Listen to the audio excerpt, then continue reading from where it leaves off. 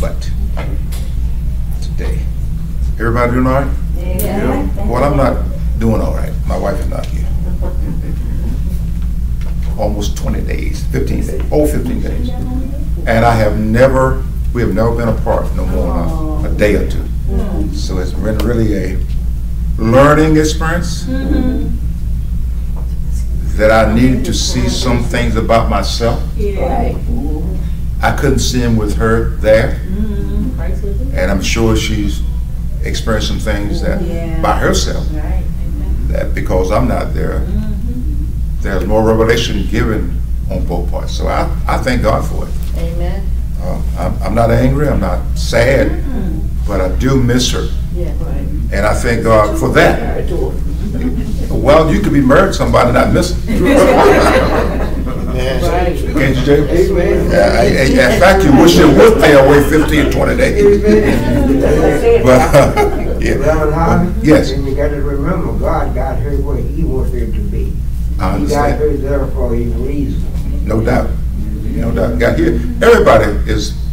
God has everybody for a reason. And I think this morning, this message kind of puts things in perspective. That if you're weary, wherever you are, and whatever condition you may be under, God can work it out. And as we look at these scriptures, as they unfold, we can see that God is right in the midst of the affair. And if we don't see Him, we can get rather perturbed. Am I right? Yes.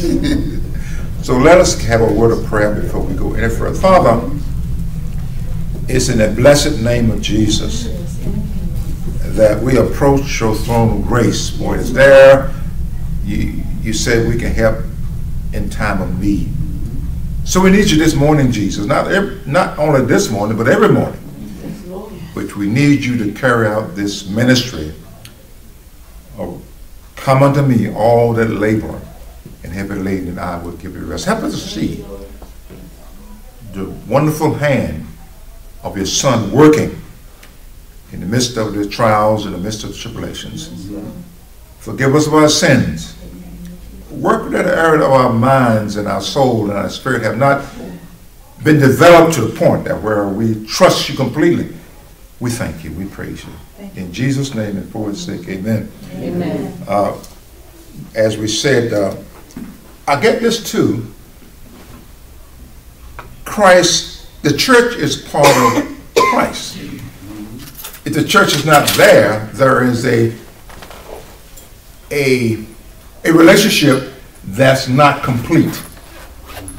Because the church is here, He's there. But there's going to come a time when the church does meet with Jesus in the millennial kingdom.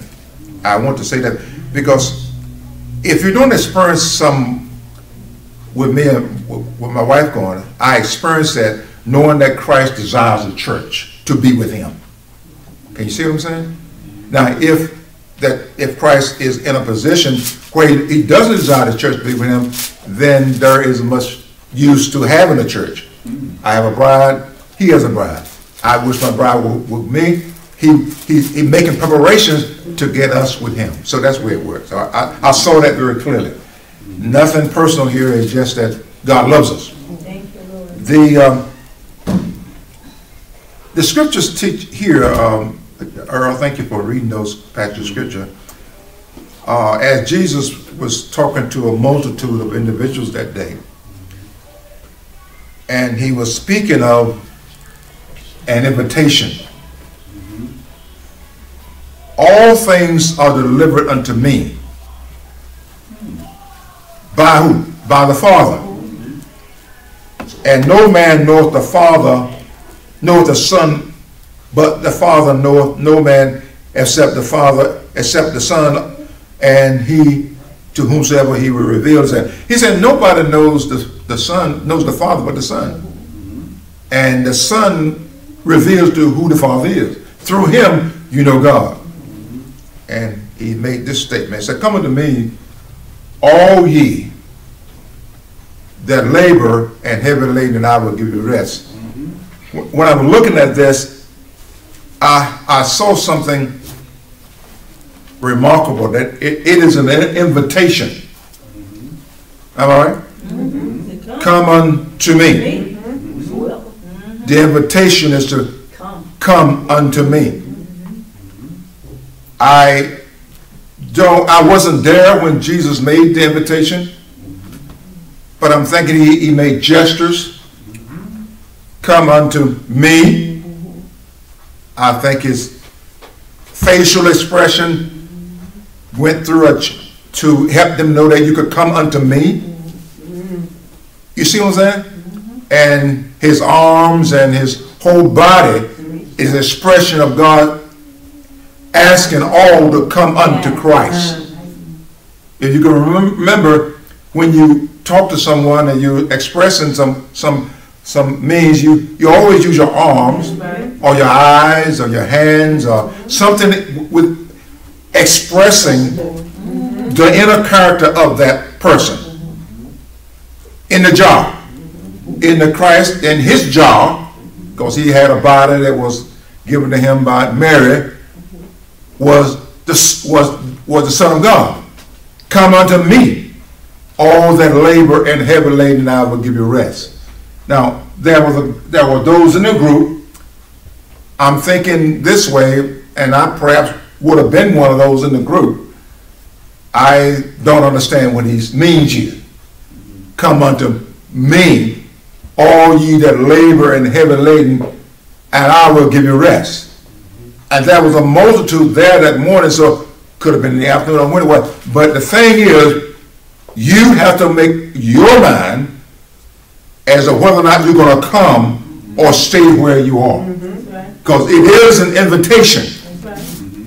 And that invitation, I understand, is limited. It's not an eternal invitation on behalf of the church. There are 7 dispositions, I think, on the church. It's called the innocence is one. The conscience is another. The promise. Self-government, law, and grace, and the millennial kingdom. So I'm thinking that Jesus said the fulfillment of those other 5 dispositions, when the 7th disposition is fulfilled, that invitation stops. Because the church will be raptured, and you no longer have the opportunity to come unto me in those situations, on that condition. See, we come now by faith. Yes. And after the millennial period, there are other ways that people that are saved and caught up to meet him in the air. The key here is that the invitation is for everyone who recognizes that he is struggling. There it is. Recognize it? Yeah. And you have to have some sense of humility. If pride is ruling your life, you say, I don't need that. If arrogance is ruling your life, that man can't help me. If money, he don't have any money, look at him, he ain't got nothing. It's prestige, he didn't have any prestige. All he did was say, I and the Father are one. Come unto me, all ye that labor and heavy laden, and I will give you rest. Rest. I went to Jesus, and when I went to him, that invitation, I didn't know about it, but the invitation was there. I didn't hear a sermon on this particular passage of scripture. I knew that if there was a God somewhere, and if it were real, I had to call on him. Yes. But I think this all is in this invitation. Come unto me, all ye that labor and heavy laden, I will give you rest. Rest. Rest for your souls. The soul consists of the mind, the will, and emotions. The soul consists of those three elements. The conscience also is there, but I think that has to do with the spirit. When God scooped down into the dust of the earth and formed man from the dust of the earth and breathed into his nostrils, and man became what? A living soul. The most important thing, the most valuable thing that God has created was the soul that man has. Not the body. The body is made from dust, and it shall return to the dust. So Jesus is saying here, if you don't get hung up on your body, if you don't get hung up on your color, if you don't get hung up on your hair, if you don't get hung up on your muscles and how you look, and how your shape look, I can help you. Come unto me all that labor and heavy laden, and I will give you rest. But if you're hung up on your outer body, outer shell, I still can help you, but you have to realize that your outer shell is going back to the dust. I think that's most important, because most time it's people worrying about where can I make another dollar. Come unto me all that labor and heavy laden, I will give you. Take my yoke upon you. A yoke is what goes around two animals as they pull. Yeah. You yoke to the system. The system has you bound. Well. Has you tied up. Well. You see what I'm saying? And you're trying to make it through the system. It is. And you cannot bear what the system places on your shoulder. No way. You see what I'm saying? Yes, now here Jesus said, come unto me, and I will bear your burden. I can bear your burdens, but you ought to be yoked up with me.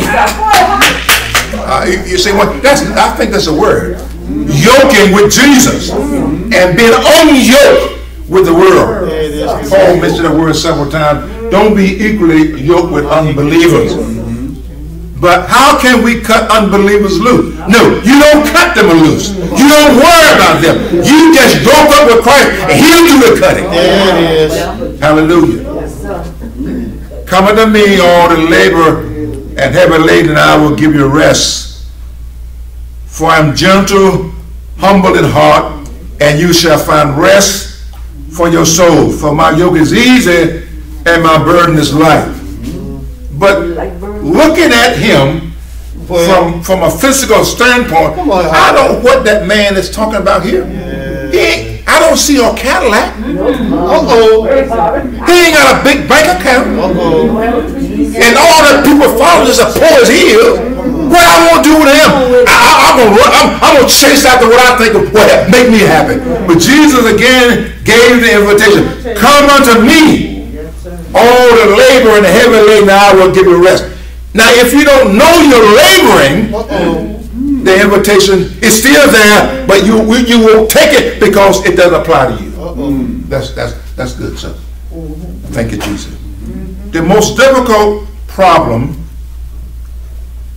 is to minister to the weary, because the weary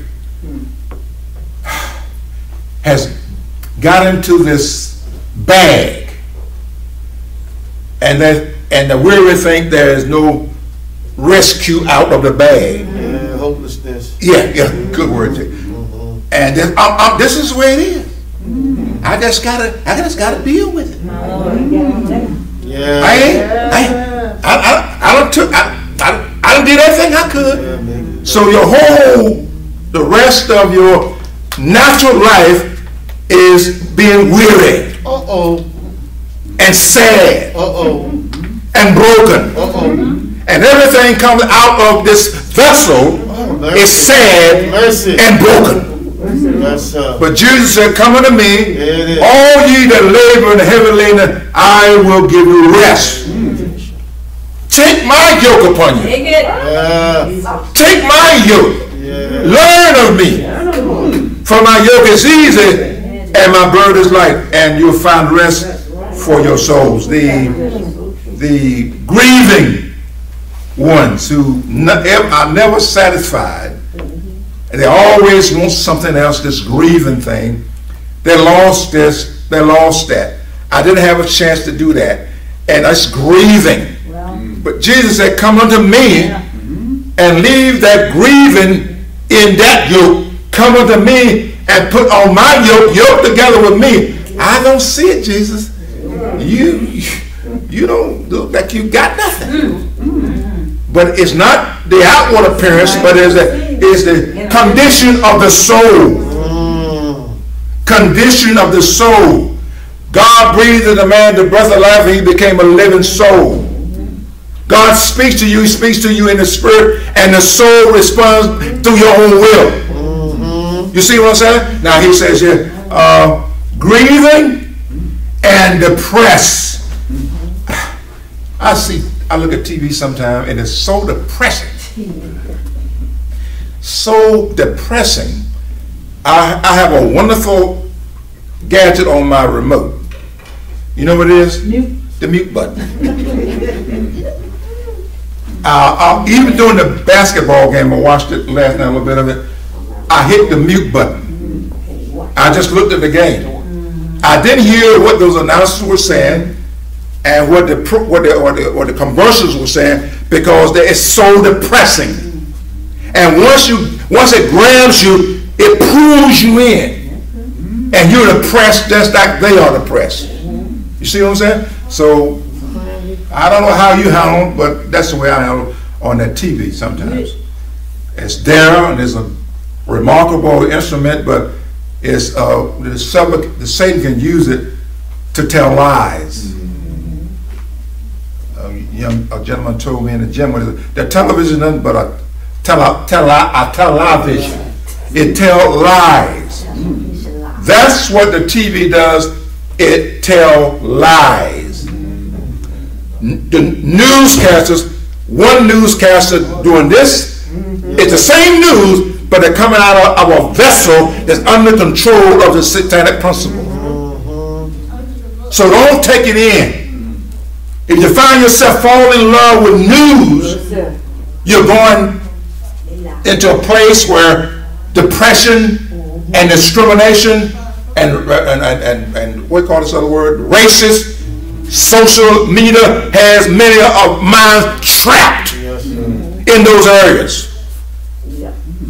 I look at it, but I can't take it in. When they start to grab me and pull me, I have to cut it off. It is.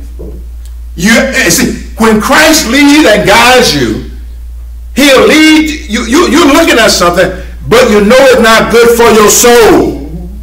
But the entertainment of it, the things that are said, the things that are done, can grab you and hold you. So I would suggest to go to Jesus and ask him to lead you and guide you into all truth, because that's not the truth.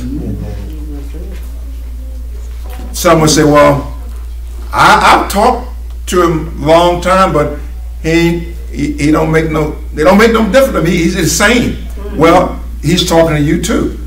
Come unto me. Come unto me and take my yoke upon you. Learn of me, for my yoke is easy and my burden is light. Others just say nothing. I ain't doing nothing. I don't care how the world, I ain't got nothing to do with it. I'm just, I don't have nothing to do with it. What? You're part of it, fellow. You're part of the problem. When you don't want to do nothing. Jesus came in the world, but he wanted to do what? Something to help those in the world that was under slavery to the wicked one. Then he says this, I'll talk that talk, and I try to walk the walk. What walk are you walking? What talk are you talking? And you find those that have over here, they're doing pretty good, then all of a sudden the world gets them, and that conversation and their talk is the same talk that the world is talking. Many believers have been pulled in to this type of lies that have been told by the wicked one. Let me go a little further here. Now, go to me to the book of James. and I'm going to show you or help us see the beautiful thing that a believer ought to have in his mind when he's faced with trials and tribulation. Amen. Chapter 1. Let's look down at chapter 1. And James was a servant of Jesus Christ, but he also was his fleshly brother, wasn't he? So James had seen a remarkable person from youth grow up and minister and even go to the cross. And even after his resurrection, he has seen it all. And by you being a relative to him, quite naturally you got some flack, right? If you got a brother and he's out here doing whatever he's doing, you're part of the family.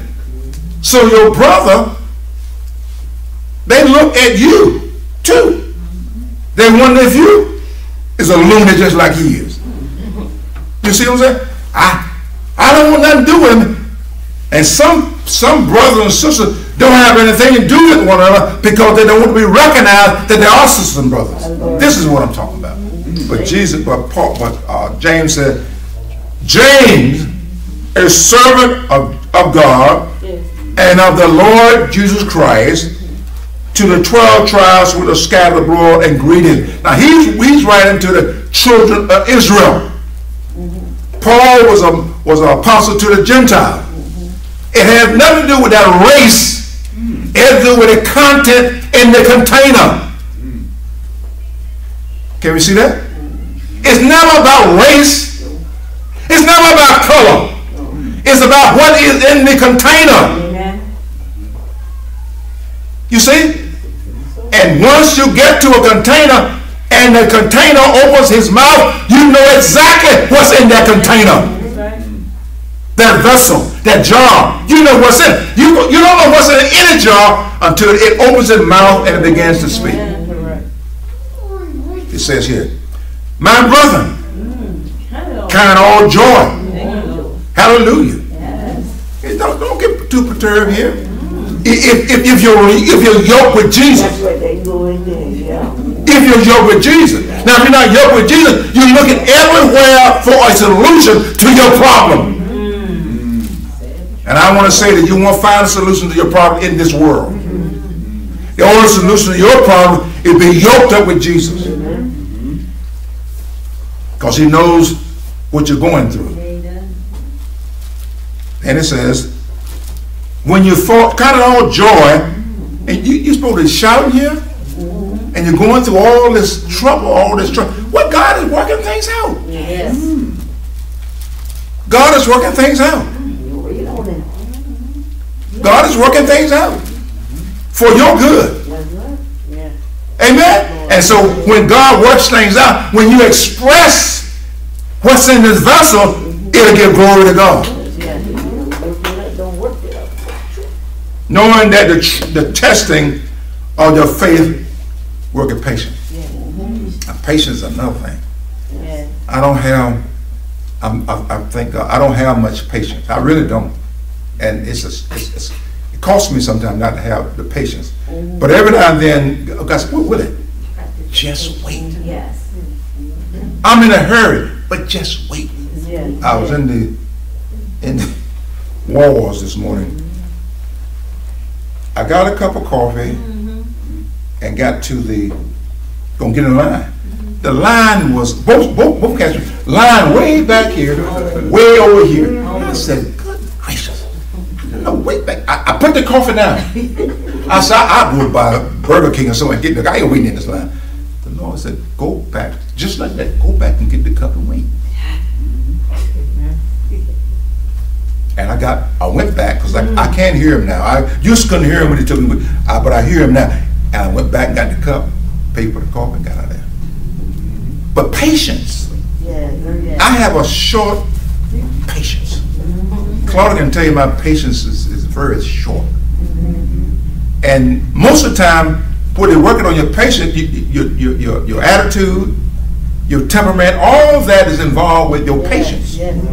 The meekness, the humbleness, all has to do with your patience. If you don't have patience, you can't accomplish very much for Christ. It takes patience. Yes. Dealing with your children and your grandchildren and your wife and them characters next door. Your husband, yeah. Patience. Patience. And I look at Jesus, he had plenty of patience.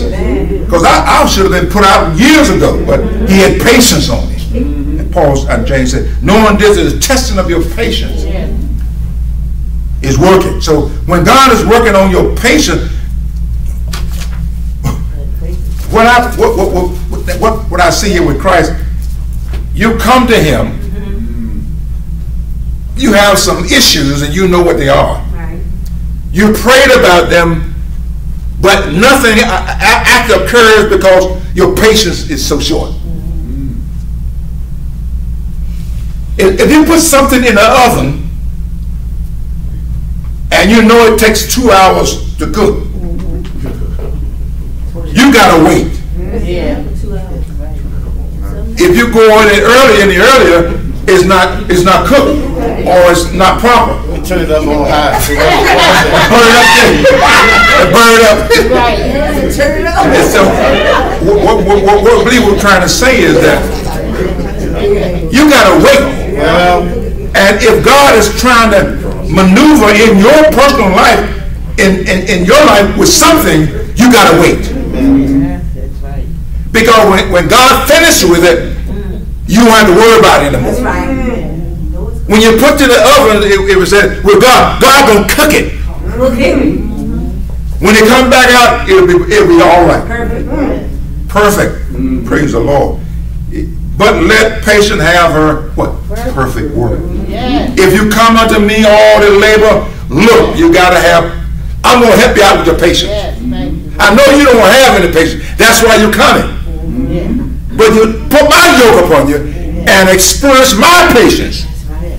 It'll work out. Have do a perfect work and enter like another. It says, any man lack wisdom in this area, let him ask God, what's going on? And of course you're reading the scriptures and you listen to the message and you listen to some patience with it. That's what's going on. I'm gonna take care of it, but you gotta wait. Right? You gotta wait. And the thing about waiting, with the yoke in Jesus' yoke, the results you want may not come in this lifetime. I got a grandboy that lives down in Carolina, great boy, and I plant little seeds. You know, plant seeds. And you want to see fruitation right there. I done told her about this. Y'all know it. In my house, I plant seeds. You can't make things grow. All you can do is what? Plant seeds. Plant water. Yeah, plant water. I plant, my wife water. Or she'll plant our water. It may not happen in my lifetime, but God is the one that gives the what? Increase. So patience is primary. I've been praying. That boy ain't changed that bit. Well, if you plant good seeds, they take it in. Over a period of time, you may be dead in your grave, but God will prosper. He'll get up growing. But you got to plant it. God's time is not quite like our, nothing like our time. James also said, man is like a vapor.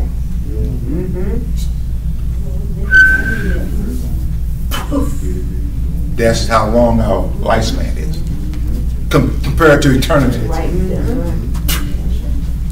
He said, appeared for a little while, and that's what I wrote.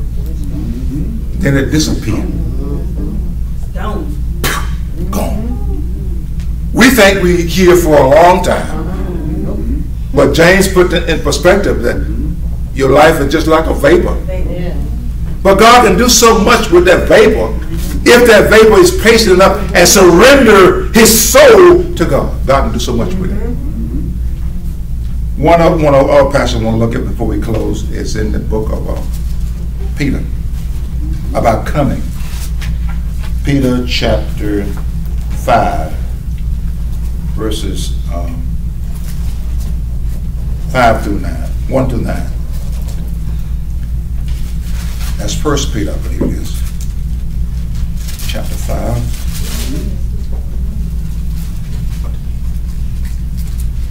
Yeah, casting. This is so wonderful. And you know, these little short epistles are powerful because they really get down to the nitty gritty. And I thank God for these scriptures because you can either eat or turn it away. And you're going to suffer for it by not eating.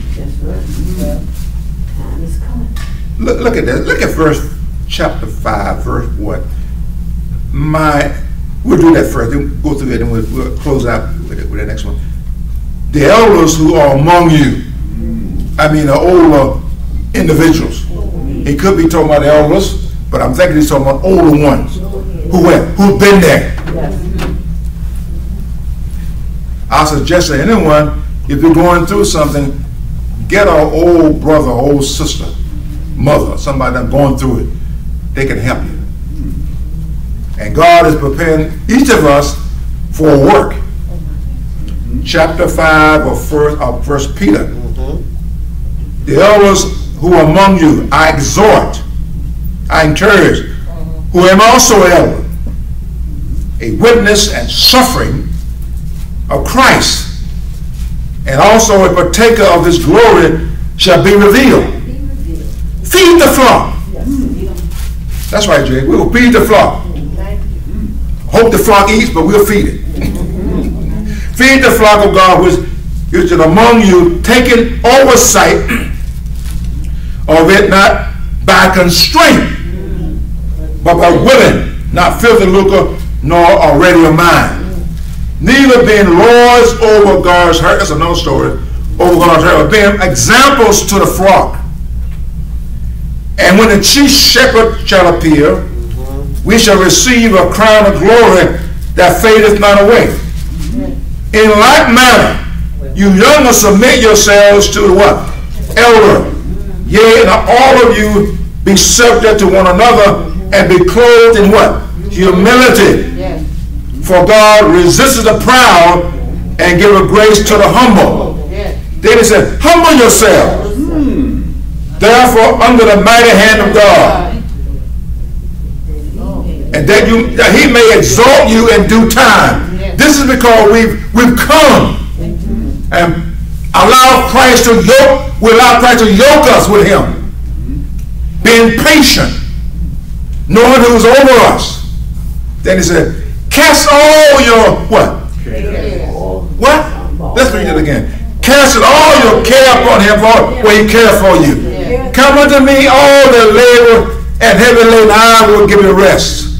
Take my yoke upon you, learn of me, for my yoke is easy and my burden is light. And you'll find rest for your soul. Be sober. Don't be drunk off the world system. Be sober. When the devil tells a lie, you'll be able to recognize it. When the devil masquerades as a preacher, as a teacher, you can recognize, you can see it. Be sober, be vigilant, because your adversary, you got one. The devil, like a roaring lion, walking about seeking whom he may devour. You remember when God called the angels together in Job? The sons of God? Satan came among them. And God said, have you taken notice of my servant Job? He said, where you been? You've been walking up and down the earth seeking whom you devour. Have you considered my servant Job? I did, but I couldn't get him. You were protecting him. In those words. But let your hedge down, and I'll get him. And God told Job, Satan, go on about your business. But don't touch his soul. You can kill him. I mean, not kill him, but you're going to mess his flesh up, mess his property up, mess his wife up, children. But don't you kill him. So God has power over death and life. Even though Satan is the death, he has power over him. You have to understand that. Satan is a servant also of God Almighty. Satan can't do anything without God's permission. So if there's a trial, if there's a tribulation in your life, God has gave permission. But Jesus said, come unto me. All you labor and heavy laden, I will give you rest. I'll take care of that. But you have to come to me and be patient while I take care of it. Oh, hallelujah. But be sober, vigilant, because your adversary, the devil, like a roaring lion, walketh about seeking whom he may devour. Whom resist steadfast in the faith, knowing that the same afflictions accomplish your brethren that are in the world. The same, they're having problems too. He said they're both having problems. Everybody have problems. Everybody has trials and tribulations. But if you yoked up with Jesus, a lot better. I've had trials and tribulations in my life. Don't think of that I haven't had it. All of you have had trials and tribulations in your life. And in that trial and tribulation, you should have learned something. Learn something. God teaches, but we have to learn and apply that teaching in our life. If you come to Jesus, you come to a master person who's going to teach you. Isn't that right? Yes. You're sir. How can if he can't teach you something, you were not very instrumental in anything that he desired you to do. I should have listened to Jesus. Well, you didn't. I should have read my scripture, but you aren't. You see what I'm saying? So reading, allowing the Holy Spirit to lead you and to guide you where? Into all truth. Yes. And when it's all over, he will reward you for your work done in the body. Come unto me, all ye that what? Labor and heavy laden, and I will give you rest. Take my yoke. So apparently there's two yokes here. A yoke that yokes you to the system of the world system, to the God of this world. Then there's a yoke who sets you free under Christ. Two yokes. We are born in one yoke. The yoke of slavery to sin. Christ came to deliver us from the sin curse and to set us free that we might walk and live a life that give God all the glory. Amen. I thank you, Jesus. Thank you, Jesus. Remember, come unto me. Just imagine. Come unto me. And all kind of thoughts go to your mind. What is this man talking about? Ain't that Joseph adopted son? And got brothers? Didn't he come out of a little place over there? And where he live? Bethlehem or Nazareth? He think he's somebody. He think he's somebody. He asking me to come unto him. I came from the same place he did. But the container was Christ in the body of Jesus. Come unto me, all ye labor and heavy laden, and I will give you rest. If you look at Jesus any other way than that, you won't be going. You have to understand that he's God incarnate. Jesus and God are the same. Trust him. He'll make a way for you. Amen. Amen. That's it this morning, saints. Any questions or